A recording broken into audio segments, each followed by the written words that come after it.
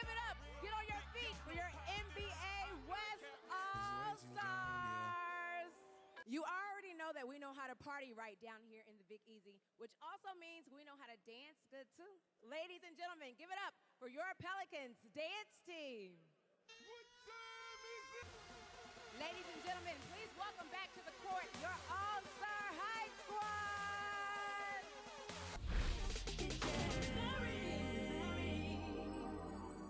So you two ladies, you had a little tension, as sisters do. How do you do it? How do you stay strong? What do you do? You know, sisters do argue, but we can mend our disagreements. We don't have to stay mad at each other forever.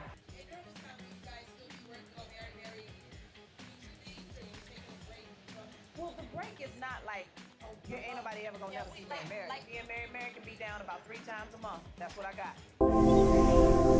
Hey, I'm Nicole with EUR Web, live at the AMAs in sunny Los Angeles. It is Sunday night. The stars are on their way. It's going to be a phenomenal evening, all hosted by Tracy Ellis Ross. Cannot wait to talk to the stars. I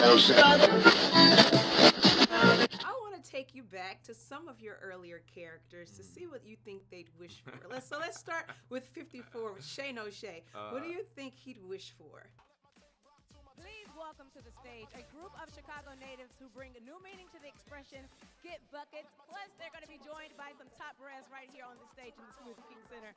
Give it up for the Chicago Bulls, Bucket Boys, and the to-be-continued brass band. Representing NBA East, give it up for Kyrie Irving. Now, Kyrie, you are no stranger to NBA All-Star. What has been your favorite memory to date?